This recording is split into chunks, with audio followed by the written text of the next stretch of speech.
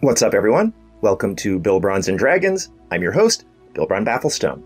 So today we're having another battle report for my Molebron DaoLockStone build, which I've been playing on a Westmarch server called the Forged Concordance, which has impressed me to no end. It's huge, tons of games, expert DMs, very organized, so highly recommended. All the relevant information will be in the video description below. Feel free to check it out and we can adventure together. So today's adventure was called Exploring Midath, run by DM Endar. And DM Endar did a fantastic job. As I mentioned in previous battle reports, as I'm climbing higher in rank, I'm finding that the DMs are very experienced, very knowledgeable, great with the rules, and often come with really detailed and consistent worlds. And so DM Endar was actually rolling out a new consistent world. This was only the second adventure in it, and I am really excited for more because, as we'll see as I talk about the story, it's very relevant to Bilbron personally. And so, yeah, really excited to explore it and really enjoyed the adventure there today. So the story begins, as it always does, with Bilbron riding in from Viscala to the Forged Concordance headquarters, rolling up to the job board and looking for a gig. And I came up and saw that there was a turtle with a steel mission in his hand. So Bilbron went up and introduced himself to Leo, who turned out to be a clockwork sorcerer, very calculating type, which I came to appreciate. And he had actually heard of Bilbron, even though we never met, because Bilbron's writing job reports all the time. So in this case, my reputation preceded me, and he was happy to let me join the team. And then we filled out the team with Dorisk, who's a very lean and wiry half-orc that is a blade singer, whom I have adventured with in the past. And then two strangers to me, Ingot, who was an extremely and unusually civilized and articulate goblin, who was an artillerist artificer, and Lemmy, who was a human, very tall for a woman. She was a 6-footer, and she was a mercy monk and peace cleric. So that was the team. And the job was for one Novice Dayshout, who was asking us to save her people and come to Haroon to talk to her about it. And this kind of actually sparked something in Bilbron's memory, because he actually rides through Haroon every time he comes to the Forged Concordance HQ from Viscala. And this time he had noticed there was some kind of tent city being assembled there, and he was mildly curious, but not curious enough to actually stop and check it out. So this job was calling us back to Haroon, and I thought, okay, maybe there's a connection. And it turns out that there was. This tent city was apparently a refugee camp. And when we met our client, Novice Dayshout, she explained why. And first of all, she was a very alluring and interesting Fire Genasi, which of course grabbed Bilbron's attention because he's also a Genasi. And to Bilbron's astonishment, this entire refugee camp was of Genasi, which was unheard of to him because he'd literally never heard of a community of Genasi before. As far as he's aware, Genasi are super rare, and the only ones that he know of are the ones that are the slave of the great Buku, like himself, and his mom and grandma. So this was really weird. And he actually never met a Fire Genasi before, and just found her look and just demeanor incredibly appealing, which led to a seduction attempt later, which I'll talk about. But in any case, she laid out what was going on, which was that she and these other refugees, she was the leader, came from a demiplane called Midath, which was created a long time ago by a legendary caster called Enil Greensurge, who, created this realm, and it was populated by Genasi of all types, but the Genasi of that plane were fleeing now, and this was literally all that was left of them, because there were three major things happening there. One, there was kind of a civil war going on between the Genasi. So first of all, the Genasi had enslaved all of the elementals there, and so there was an enmity between the elementals and the Genasi themselves, and there's a ton of elementals there. And then the Genasi themselves were having a little bit of a civil war, because remember, there's, fire and earth and water and air Genasi. And apparently the air Genasi were causing trouble. They were calling themselves the True Eagles, or at least a faction of them were doing so. And, air Genasi are pretty arrogant. And so they kind of thought that they should be in charge, I guess. And so that's what the Civil War was all about. I have to say, I don't know all of the details. Just got a very big picture understanding of all of this. So the Civil War was an issue. Then there was also the appearance of this extraplanar race called the Neogi, who were described to me as like eel spider people with psychic powers, which sounds pretty nasty and gross, quite frankly. We didn't actually encounter any Neogi on this adventure, so I can't verify that, but yeah, they don't sound like the most pleasant people, which we'll find out as I go further into the story. And then finally, there was some kind of disease or curse sweeping across the land that was transforming Genasi into monstrosities, a variety of different monsters and stuff. So that's not good. So that's why all of these Genasi were fleeing Midath and trying to create this refugee camp here near Haroon. And Novus was hiring us, the Forged Concordance, to go back into Midath and start winning it back, start trying to clear out areas. There are several cities of Genasi there that need to be protected. And the overarching goal was to discover the long-lost laboratories of Enil Greensearch, because apparently there are a bunch of them scattered throughout the land.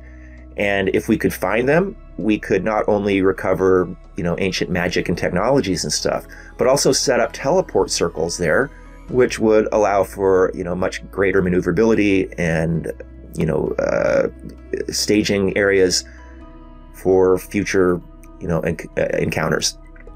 So, okay, sounds great. Bilbron is really excited to see this land created by the Caster Greensurge that's full of Genasi, and he really wants to impress Novus, because we actually had time to take a long rest before we headed out. We arrived in Haroon late at night, so we were going to head out in the morning. And so, Bilbron took his opportunity to sneak his way over to Novus's tent and, maybe do a little bit of charming and kissing and stuff, and got rebuffed, which is very unusual because Bilbron is super charismatic and super good looking, and, he's evil, so got this whole bad boy thing going on, and pretty used to girls being charmed by him pretty quickly. So a little taken aback by this, but hey, Nova seems to be an unusual person, very bubbly and optimistic and stuff, even though clearly she's got a lot of leadership responsibilities. People were constantly coming up to her and, asking her stuff and, things of that nature. So a big load on her shoulders. And yeah, anyway, Bilbron didn't get too far, but she did seem to like him. And we headed out the next day. They had also given us a couple of tools. One was a compass that would kind of point us in the general direction of the nearest laboratory, and then also a teleport device. So we didn't have to come back to any kind of location. We could penetrate as far into the land as we wanted and then come back when we were ready. And so all we had to do was explore up to 4 of the hectares, but the more that we did, the greater our pay. So we were planning on going in and clearing as many hectares as possible. Didn't really work out that way, as I will explain. But we started in the last discovered laboratory, which was in a forest hectare. So we confidently head out, and we're really encountering too much trouble. We're walking towards the mountains where this compass was kind of leading us. But while we were still in the forest, we did encounter this giant demonic thing. Bilbron had never seen anything like it, so... well, actually, he did encounter something like it before, but he didn't actually know what it was. And we engaged it, and it was pretty amazing. It had some cool powers, like someone tried to hit it with a mind sliver, and not only was it not affected, but it reflected the psychic energy to everyone around it and did damage with it. And it did this whirlwind attack where its arms were out, and it was hitting everybody and knocking them prone. And it was pretty tough, but this was a really great party, I have to say. Oh, and to backtrack a little bit, Before we even head out, I want to credit Leo, who put the team together, and so Bilbron was considering the party leader. He actually insisted that we sit down and take some time to talk tactics, describe what we can do, what spells we can cast, what sort of things we like to do in combat, look for synergies, and, well, okay, if this happens, then maybe this person will cast this on that person, which was so welcome, because Bilbron always wants to do that sort of thing, but has found that most players at the Forged Concordance consider that boring and dispensable. And so oftentimes we're going into combat just stumbling over each other, which is often comical. I mean, hey, I'm having a good time watching this stuff. But also being part of a lean, mean combat machine is pretty fun too. So yeah, we were going into this very well briefed and, you know, with an understanding of how we could work together. And so, yeah, we defeated this thing like super easy. It was great. We smashed it. And then afterwards, Bilbron was infuriated to discover that this creature, which I later found out to be a star spawn Hulk, was actually an Earth Genasi that had gotten transformed. And oh, that chapped my butt. Because, you know, it's Bilbron's an Earth Genasi, man, and he haven't really encountered any others, so these are his people. And this was a person that hadn't personally pissed him off and, you know, marked himself for death or anything, which is always a possibility when you're talking about lawful evil dudes like Bilbron is. But yeah, this was just some innocent Earth Genasi, got turned into a monstrosity. I had to kill it, and I actually was doing the heavy lifting on that battle, so I was like, man, really kind of upset and ready to put an end to this BS. So yeah, things started well, but then we made a tremendous mistake. We entered the mountains. Just a poor, innocent little group of casters and monks, very slight, nobody really strong or athletic. We decided to go into the mountains, not knowing any better. And it was cool at the beginning because, like, right when we came in, we saw the weirdest thing, especially to Bilbron, an Earth Genasi. We witnessed an Earth Elemental and an Air Elemental, and it seemed like they were in love. And they were trying to have Congress, which was very strange and ultimately turned out to be quite comic and tragical. But yeah, they separated quite distraught, not being able to fully consummate their passions. But in the wake of their attempts, we were able to discover a few gems. And these gems seemed to be very soft, and you could actually crack them and crumble them up very easily, and it would turn into a dust. And so Ingot, being quite brave and curious, did so and then sprinkled it on himself. And it turns out that it made his fingers all webbed and gills appeared, which is quite alarming. At first I thought, oh my God, is he gonna be able to breathe? But apparently, you know, it's cool in the air, and this just made him super effective in the water, which would have been awesome if we hadn't been in the middle of a mountain range, so okay. But still, it was a very interesting and cool thing to see that Bilbron was happy to explain to Novus later, especially because of the connotations, if you get what I mean. Yeah, so, okay, things started out great going into the mountains, but then things got bad. Because it turns out that climbing mountains is tiring and you need to be athletic, and none of us were. And even though Bilbron was throwing in an automatic success, because we were having to make athletics checks to traverse these mountains. And Bilbron, as an Earth Genasi, has Earthwalk. So he's just kind of gliding along the mountains, no problem, with an automatic success, but no one else could make the rolls, man. And we just kept going in circles, and not making any progress, and eventually just getting exhausted, because after 8 hours, we started rolling for exhaustion levels. And of course, even though Bilbron has a great constitution, I ended up rolling like crap. And after like 11 hours, we hadn't gotten that far. We did encounter a group of a bunch of mud mephits being led by an earth elemental. And I kind of expected that to get hot and aggro, but Leo talked to him. One thing I liked about Leo is he does like to talk first, although he can go a little overboard with that, as we'll discuss later. But in this case, it worked great. I wasn't expecting it because earth elementals are notoriously hostile and jerks, but Leo was incredibly persuasive, as we see, and so we were able to walk past in peace with just some, S-talking and threats passing back and forth as we stared each other down and walked past each other. But yeah, by the end of the day, we were beat. And Bilbron had taken on 2 levels of exhaustion. So stumbling around at half movement and, disadvantage on all of his checks, including initiative. And we were like, guys, we have got to take a long rest. Because we'd been out it for like 12 hours at this point.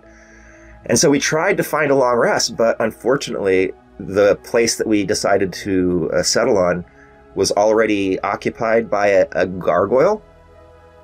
And man, Bilbron through Fargar tried to talk some sense into this thing because it was being all aggro about like, this is my territory, you must leave. And I was like, dude, if we go anywhere, we're on the verge of death. And I'm not afraid to tell you that because even on the verge of death, I can kick your ass 10 ways to Sunday without even breaking a sweat. So this is your only offer.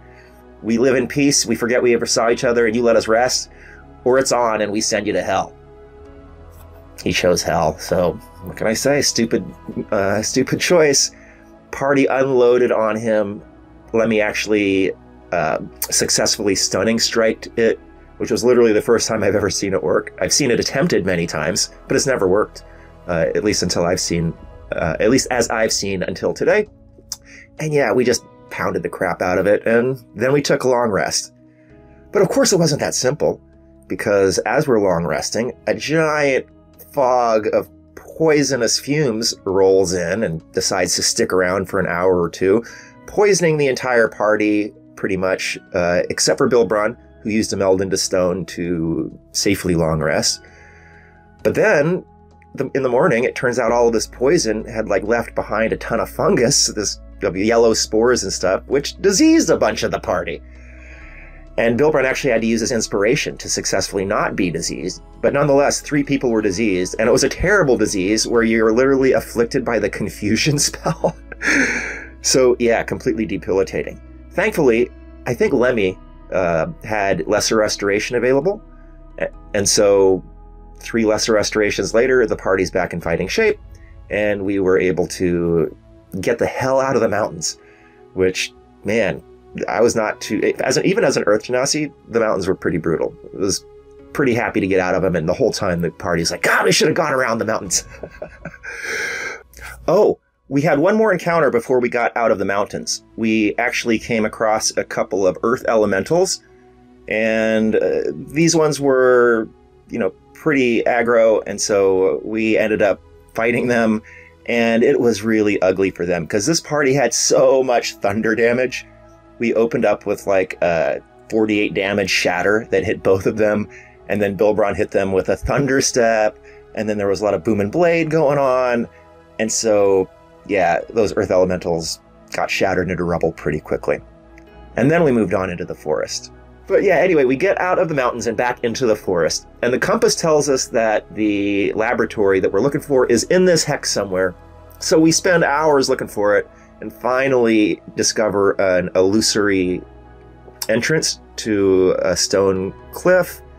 And yeah, it had the laboratory in it. So yes, that was our mission parameters. Mission success. And we were considering heading back, but we first decided to stay in and investigate the area because we'd found a bunch of crates and stuff. And inside the crates, we actually found this amazing weapon oil that if you put on your weapon, it turned it magical and did damage. Basically, it was an elemental weapon, which was kind of annoying to find it in the last encounter because we couldn't use it in any further encounters. And then we did one final search of the general area, just making sure that it was secure. Because we did talk a moment about maybe going into the laboratory and possibly clearing it out of any creatures that may have taken up residence there. But we ultimately decided that that was beyond our mission parameters, and it was probably something best left to another team on another day. But just doing our due diligence, we did one final investigation check, and we came across a giant. Looked like a stone or a hill giant to me. I'm a little bit of an expert on giants because I studied Abigail's notes, but they're just drawings and stuff, so it's hard to tell when you actually see one, like which one it is. And it had a bow of some kind, which I wasn't expecting. I was kind of expecting giants to be hurling boulders and stuff. So anyway, it was a giant, and he was drunk as heck because he had this giant jug of what seemed to be almost pure alcohol that it was liberally swigging from. And it also seemed to be a little bit insane. a couple of insight checks revealed that this thing was not all the way together upstairs. And Leo made friends with it. Again, Leo likes to lead with talking, which I'm fine with. And we did manage to befriend it. And it apparently was an escaped slave. One of the ways we made friends with it was by removing its collar. It had like an iron collar, and, you know, Ingot had Thieves' Tools proficiency, and Bilbron helped, and we were able to remove that collar pretty easily. And so we did befriend the giant, and it informed us that the Neogi had been enslaving people and building something nefarious, like all the way out to the southwest. And so once we got that intel, people were trying to make friends with it and maybe bring it back to the refugee camp as like an ally or a pet. But they were just going way too far with this let's try and be friends with it thing. It was clearly insane, and it kept talking about going into like a nearby Genasi city and causing trouble. And I kind of expected the party to wise up and kill this thing, and they never did. They were actually letting it go. And I was like looking around, waiting for anybody to talk sense. No one did. So once it got to 120 feet range, Bilbron hit it with an Eldritch Blast, scored a critical, blew the top of its head right off its neck, and yeah, with a little comment about it needing brain surgery, Bilbron said, "You're welcome." And then one last thing that I need to mention. When we were in the mountains, we encountered a Warforged merchant puttering around. I mean, it was the strangest thing, not the sort of thing that you expect when you're, you know, climbing Mount Everest or whatever, a little robot walking up with a giant bag of stuff on his back. And it turned out he was a merchant. He offered us the opportunity to buy a few things, but we were very curious about him because what the hell's a Warforged doing here? We were told this was like elementals and Genasi and Neogi. What's going on here? But it was damaged and we weren't able to fix it even with a mending spell, so we didn't get too much intel from it. But it did agree to guide us through the mountains, because again, we were not having much trouble, or not having a good time with the mountains. And it was helpful, and we kept it with us, and we protected it during one of the battles or whatever. And then right when we were about to leave the mountains, we encountered another Warforged that apparently was a Wanderer type, looking for the original one that we found. And so first it thanked us for protecting it, and then it gave us kind of a riddle that it wanted answered, which I guess when we correctly answered it, gave it, you know, reassurance that we were helpful people. And so things were getting off to a pretty friendly start with these Warforged. But then they were very upfront with certain information that was extremely critical.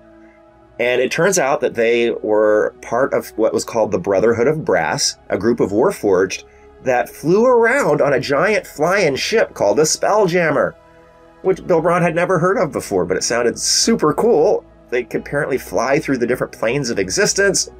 And so, yeah, very cool. But they had crashed when they arrived in Midath, because when they came to Midath, they got very quickly attacked by a group of flying Genasi, which the party recognized as the True Eagles. The True Eagles being the name of the Air Genasi faction that was causing the Civil War. And apparently, when the Air Genasi attacked them, the Warforged had brought along with them some kind of exotic extraplanar substance that didn't react with them because they weren't actual life forms. But once the Genasi got on the ship, there was kind of a venom carnage sort of symbiosis thing going on, and this extraplanar stuff started transforming the Genasi into monsters. So it was them, it was the Brotherhood of Brass flying their stupid Spelljammer in and bringing, you know, exotic substances that's causing this curse and this disease, which really pissed Bilbron off because these guys didn't seem to really give a damn and were just like, we were just trying to repair our ship and get the hell out of here. And I'm all like, what about leaving it better than you found it, man? What about cleaning up your own mess? And Bilbron actually activated his lava cloak and scored like a 25 intimidation roll, making it very clear to these dudes that before they chose to head out, they might want to do something about this disease or curse or whatever, because we're the Forged Concordance, man, and it wouldn't be too hard for us to make sure that Spelljammer never goes anywhere ever again. And that point was well taken, and they went off to their ship, which was to the south, a bit to the east of this Neogi encampment where they were building something. And yeah, so we got a lot of intel, and we returned to our client in Haroon, Novus, and we reported all of this, Bilbron giving her a very detailed download over dinner and wine, as I did manage to get her to agree to a dinner date. Yes. And yeah, mission success. We got paid, we got our 2 badges, and Bilbron is now very intrigued by this world of Midath, where his people have lived, or at least a community of his people. And he met Novus, who he's very intrigued and, allured by. And it just so happens that Haroon is right between his home city of Escala and the TFC HQ, so I'm literally riding through it twice a month or so. So with a promise to be a commonly seen face to Novus, we headed out. And that was the end of the adventure. I really enjoyed it. The combats weren't that dangerous for us because the team was well put together. We had our combat tactics down. We steamrolled most everything. And very, very intriguing storyline. So that's it. Thanks so much to DM Endar for providing me that experience. Thanks so much to the party for helping me get through it. And thank you so much for watching. This has been Bilbrons and Dragons. I'm your host, Bilbron DaoLockStone. See you next time.